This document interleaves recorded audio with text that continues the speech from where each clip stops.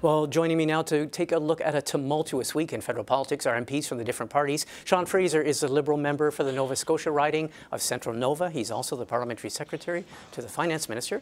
Chris D'Entremont is the Conservative member for the nearby riding of Nova Scotia riding of Western Nova. And Laurel Collins is the NDP member for the BC riding of Victoria. All three of you, thanks for joining us. Thanks for my pleasure. Okay, well, let's start with Sean Fraser on behalf of the government. The talks are ongoing now in Smithers, BC. After 3 weeks of disruption, of blockades, of protests, Minister Bennett and BC Minister Fraser are sitting down with the Wet'suwet'en. What should Canadians expect out of these meetings? There's been a lot leading up to this. What should we be watching for? Obviously, there's been a number of different frustrated voices in the previous few weeks over this issue, but we're not going to get to a sustainable and durable resolution without talking. So I do see these talks as a positive first step, but it doesn't necessarily mean that all of the problems that our nation is facing are going to be resolved in the immediate term. What I'm expecting to come out of these meetings is a building of trust and hopefully steps toward a resolution that will last beyond the next few days, and hopefully put us in a position to actually avoid this kind of disruption going forward into the future. Okay, is it your understanding that these are leading up to a meeting with the hereditary chiefs with the Prime Minister? Well, right now we know that the ministers who've got the competent jurisdiction are the right people to be in that room. I want to make clear that should a meeting with the Prime Minister be the necessary step to resolve this dispute, I expect that would be on the table. But I don't want to prejudge the outcome of the talks. To the extent that the solutions that are available can be addressed with the voices in the room, I wouldn't want to forego those solutions just because there should be another voice at the table. But I know the Prime Minister is personally watching the file very closely. But I do have to say the diligence with which Ministers Bennett, Ministers Miller, Blair and Garneau have been dealing with this file has been nothing short of impressive for me. I know that the full cabinet is seized with this issue, and they have the ability to conduct these talks in a responsible way to help identify a long-term solution to the problem. Chris D'Entremont, your party's been asking for action, both with regards to the blockades, but also with regards to a resolution of this situation. What do you make of where things are at now? Well, so far we're about 3 weeks too late to have these discussions. It's good to know they're on the ground today, actually meeting with the Wet'suwet'en. But at the same time, this is something that could have been done a number of weeks ago. The ministers could have been there. The Prime Minister could have made himself available. And yet we've had weeks of disruptions to our rail service. Nova Scotia, the extreme ends of our country, have not been able to get products. Propane issues is still in our ridings. We're still worried about access to feed and other products coming through those corridors. You know, we need to get moving on these things, and the rule of law should be followed here. I know the Prime Minister finally came out and sort of adopted our line on this one, but you know, really, we've got to have people off of those rails. We can't have the unsafe situations that have been happening in the Belleville area. You know, throwing pallets on the rails. We've got to have some sensibility happen here. Okay, Laurel Collins, I know the NDP. You've been calling for the Prime Minister. You say that he should have met with the hereditary chiefs weeks ago. But one of the things we saw yesterday was that the matriarchs from the Wet'suwet'en, as well as some of the proponents of the pipeline, were allowed into part of the meeting yesterday. Could it not be argued that it's probably better to let them try and deal with the very complex situation before we call in the Prime Minister, if the Prime Minister were to meet with them? There's a lot of groundwork to be done before. We are in a national crisis, and if the Prime Minister had made time weeks and weeks ago when the hereditary chiefs first asked to have this meeting, I think we would be in a very different position. And it's interesting to note that the Prime Minister did have time to fly around the world. He did have time to meet with the heads of big pharmaceuticals, of Suncor and Enbridge in the past couple months, but he couldn't make the time to meet with the hereditary chiefs when this is impacting not only Indigenous communities, but communities across Canada. Sean Fraser, I want to ask you, there's been two polls out. I mean, the Angus Reid poll out this week, and there was another poll by, which was out today, both of them showing that your government really is suffering in terms of what Canadians are thinking of the handling of this whole issue. The Angus Reid poll, as well as this Blue poll, both said that the majority of Canadians don't think the Prime Minister handled it well, and the majority of Canadians don't think the country is heading in the right direction when it comes to reconciliation. So What do you make of that? You know, it highlights for me what a difficult issue this is for so many Canadians, regardless of your perspective on this issue. I think virtually everyone that I speak to at home wants the blockades to end and the economy to operate at full capacity, as I do, as our party does. And most voices, though not all, want to have a respectful dialogue with the First Nations communities that are impacted, not just in the Wet'suwet'en Territory, but right across Canada. The Prime Minister's approach to this has been to say, you know what, we actually do need to move forward to ensure that the economic disruption does not continue. But by trying to sort of pick and choose which communities you listen to, you might set back efforts at reconciliation, which I know are among the very top items on his priority list. So with respect to the polls that you've referenced, I think what we need to do is to continue to ensure that our economy is working at full capacity, but we can't shortcut the road to reconciliation. We need to continue to listen to all of the different voices, Indigenous and non-Indigenous, to ensure that we have a workable solution. Because we could show up, well, I shouldn't say we, the RCMP could show up and start taking down every blockade, one of which really remains in Quebec. But we'd be facing very similar circumstance perhaps next week, next month, next year.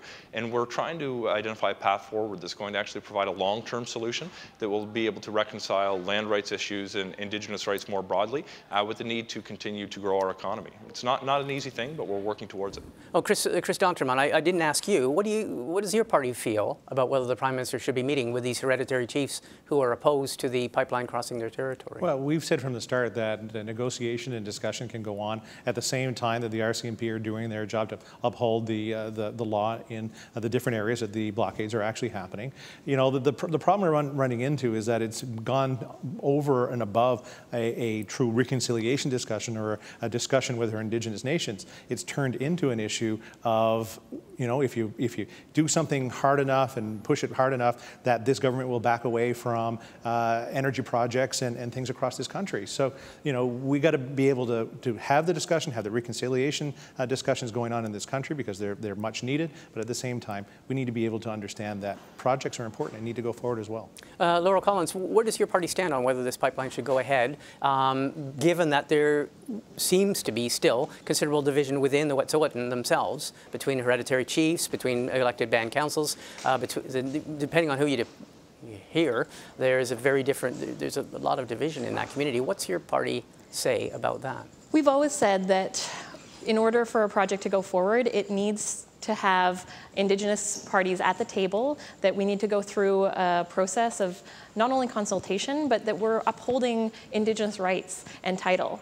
That also these projects meet environmental standards, that there's benefits to the community. I think it's very obvious that right now the question of Indigenous title is not, it hasn't been addressed by this government. And I sat down with Indigenous youth in my community and listened to what their concerns were. And what they told me was that they don't want they don't want their children to have to fight for basic human rights the way that they have, their parents have, and their grandparents have. And what we've seen from this government, you know, the Prime Minister says that the relationship with Indigenous peoples is the most important relationship in Canada. And yet he is continuing to take First Nations kids to court. We still have boil water advisories on First Nations reserves across Canada. And it's been weeks. The hereditary chiefs have been asking for a meeting with the Prime Minister, nation-to-nation relationships, for weeks, and he continues to refuse. Yet he meets with these big oil companies, he meets with these big pharmaceutical companies. Why is he prioritizing the needs of big corporations and not actually meeting with Indigenous leaders? Okay, Sean Fraser, I guess one of the overwhelming questions that comes out of this is that after these meetings, preliminary or I don't know whether they're preliminary or what they lead to, but if after these meetings the clear message comes from the Wet'suwet'en hereditary chiefs that they are opposed to the pipeline over their territory, that they want the pipeline redrawn, is there really a role for the federal government in all of this? Because that one would think that that would be a decision of the province and the company, Coastal GasLink. So there's certainly, as you pointed out, serious elements of provincial jurisdiction. Of course, the issue around permitting of this particular pipeline project of Coastal GasLink is within the provincial government's purview, as is the actions of the RCMP, who are acting as the provincial police force on this file. But that doesn't mean that there's not an opportunity for federal participation. If you actually go back to the Delgamuukw decision, a quarter century ago, which you learn about in your first year of law school, you'll realize that the land rights conversation that was kicked off decades ago is still in its infancy in some ways. I think right now the broader issue that's at play, that's more properly within the purview of the federal government's jurisdiction, is to reconcile different perspectives on what Indigenous land title, Indigenous rights to land really means. This is not the kind of thing that I expect will come to a resolution completely forever overnight, but I do think we can make serious progress that can ensure our economy is allowed to operate without disruption and conduct these conversations in a respectful, thoughtful, and deliberate way. I don't see any other path forward where removing ourselves from the dialogue is going to be a productive event in terms of the ongoing controversy. Okay, Chris D'Entremont, just one last question. We still have one blockade that is functioning, that is blocking rail traffic in this country, and that is in Ganawaki, in Mohawk Territory in Ganawaki, just outside of Montreal. That has been up for several weeks now. That remains. Your party position with regards to that? I know Quebec Premier François Legault has asked for intervention. The Sûreté du Québec says they're not going to intervene if the peacekeepers are not going to intervene, so it seems to be static. What's your party's position on what should happen to that remaining blockade? I mean, ultimately, there should be some interventions there.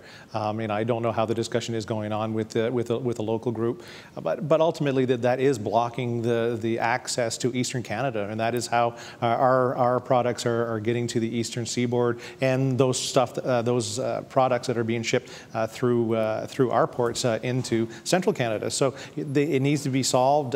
You know, interventions need to happen. Whether that's discussion or other, I'm not too sure at this point. Okay, last question, Laurel Collins. If coming out of these meetings, we have a path forward which involves building the pipeline, maybe with modifications, maybe not, would the NDP, the federal NDP, because we know the provincial NDP government, John Horgan help strike this deal, is the federal NDP in favor if the band agrees to it, the First Nation agrees to it? So fundamentally, we haven't answered the question of whether or not the First Nations communities are on board. I am hopeful that these talks will lead to something productive. If they were to say, and honestly, it's been extremely disappointing to see this Prime Minister for weeks fail on his responsibility to First Nations communities and continue to refuse to meet. Okay, it's hard to imagine. I'll just interrupt you, but the only reason, but I'll interrupt because the only reason we want to ask the question is that one of the huge things in this whole debate has been whether is one just against pipelines or is one against pipelines that are not agreed to by the inhabitants of the region. If this First Nation, the Wet'suwet'en, should come to an agreement to go ahead with the pipeline, would your party be in favor of it? Fundamentally, the decisions around permits have already been made.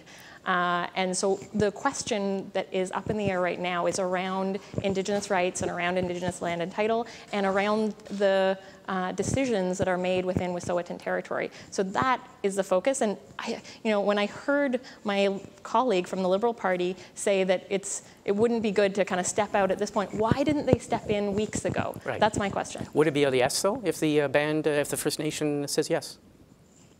So honestly, the band, the First Nation band, has a number of them have said yes. We're talking about the difference between hereditary leadership. But I mean, if out of this meeting there is a consensus somehow formed, would you be in favor of it? For projects that have Indigenous support, that meet climate agreements, and that also benefit communities, we are in support of projects. For projects that do not meet those standards, which it's very clear that in this case we don't have a path forward, and we don't have a path forward because we haven't seen leadership from our federal government, and we haven't seen that leadership from our Prime Minister. Okay, well, all three of you, I want to thank you very much for the time. Thanks for speaking with us, and we will continue to watch this, obviously, with interest as things continue to evolve. Thank you very much, and have a great weekend. Thank you. Thanks so much. Take care.